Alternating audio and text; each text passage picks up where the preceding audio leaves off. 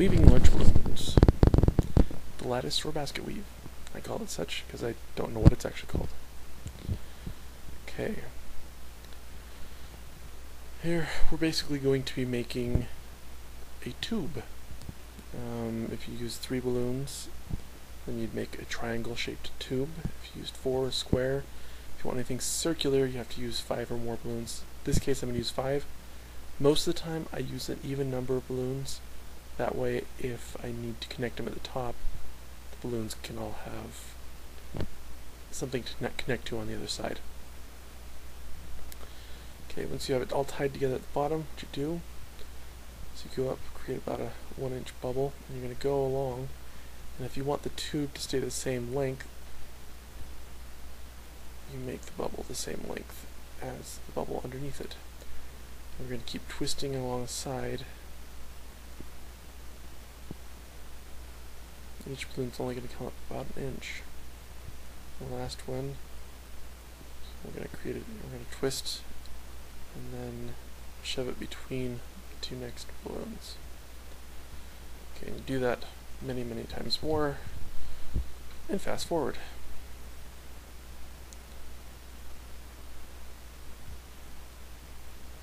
And you can see balloons kind of go up and over and up and over and up and over.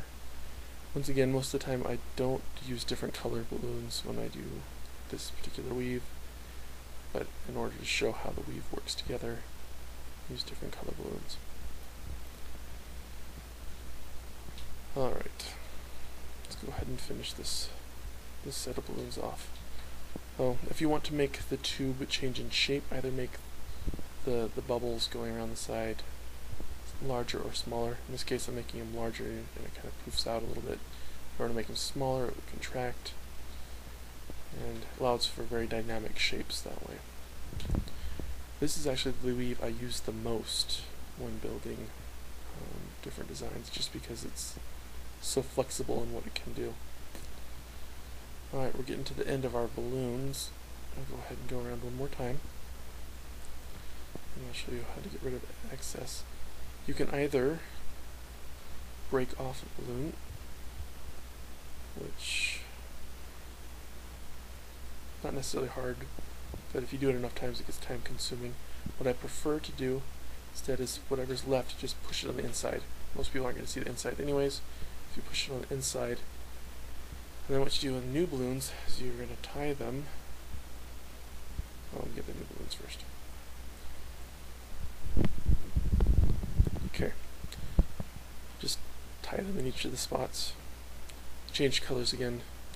This whole thing looks very ugly because it has so many different colors in it, but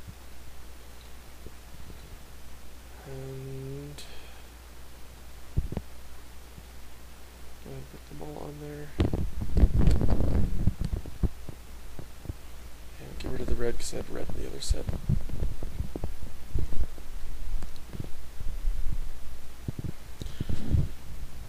Okay, and then you just go right back into what you were doing before.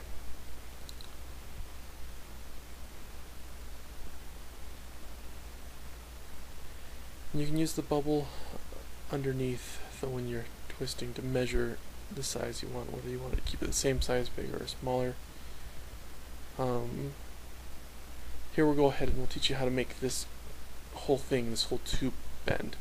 So here, instead of making a 1-inch bubble, I'm just going to go take the balloon directly into the next one with a 1-inch bubble and around until I get to here, and then I'm going to twist it into the base of the balloon. And then this orange one will just get twisted straight across. And we've basically just changed the direction of the tube a little bit. And you can do that 3 or 4 times depending on how much you want it to bend. The bend I created here is not very significant. Now we just go back to weaving the way we were doing before. And this would be a way to do well, lots and lots of different things.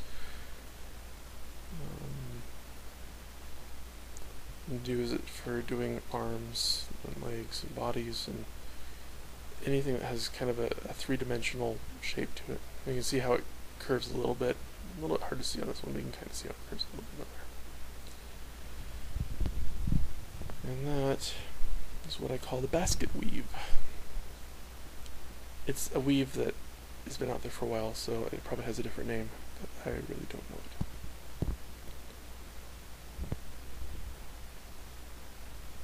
it. Okay, I'll show you some of the things we use it for. You can see here how it's bigger on the top, it's smaller on the top, or big on the bottom, smaller on the top.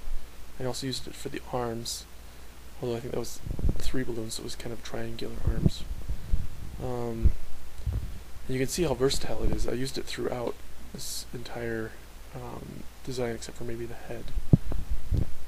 And here as well, with both the princess and the plumber.